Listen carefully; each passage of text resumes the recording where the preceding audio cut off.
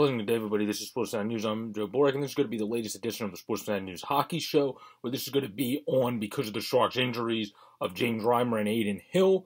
They have Zach Sawchenko as their starter, but also did acquire 9 days ago Alex Stalock, and this is going to be a video on aforementioned goaltender Alex Stalock, as he's been trying to work his way back from being injured, not playing a good bit of games this year, hasn't really been in a lot of action.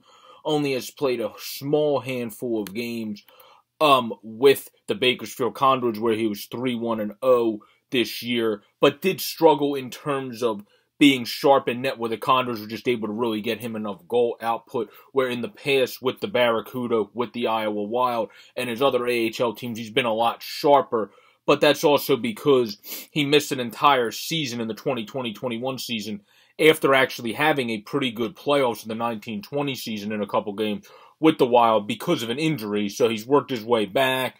The Oilers and Bakersfield Condors had other guys like Stuart Skinner playing for them, so they didn't really ever use Stalock. So he is coming in a little bit rusty when it comes to coming into the Sharks, and that showed in his first game. He got pretty badly destroyed in his first game, but as a whole, he's been actually pretty solid. Even if you date back to when he played with San Jose before, he was even solid in their playoff run in 13-14. He was able to step up for them, playing 3 games in that playoff run, where throughout his career, he's been a solid, just depth piece goaltender that you can have as your third goaltender that can step up at different times. Again, he stepped up in 13-14 for the Sharks in the playoffs, and then in 19-20 he stepped up for the Wild in the playoffs. So having a goaltender that has experience like that, he's not the sexiest name, obviously, for the San Jose Sharks, but having a guy that has experience like that, somebody you can bring in that's been there, done that. He's not going to kind of fall under pressure as this team tries to recover in the back end of the season here, only at 57 points, 500 win percentage to try to somehow get back into the race.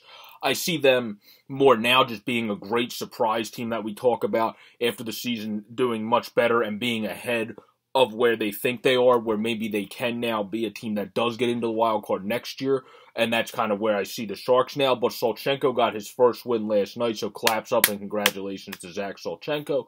And now they also have a guy in Alex Stalock who brings some veteran experience, especially at the AHL level and at the NHL level, because he's played a good amount of games in his career, and is 61, 49, and 18, and has stepped up in 2 different playoff runs, and has stepped up for the Wild, and has stepped up for the Sharks in the past when they've needed him in net when he was drafted by them so many years ago. So I think he's a good pickup. He has familiarity with the organization. He's a good veteran. He's nothing sexy, but he's a guy that's just going to help you as Reimer's injured, and also Adin Hill's been banged up. Sawchenko's a good prospect goalie.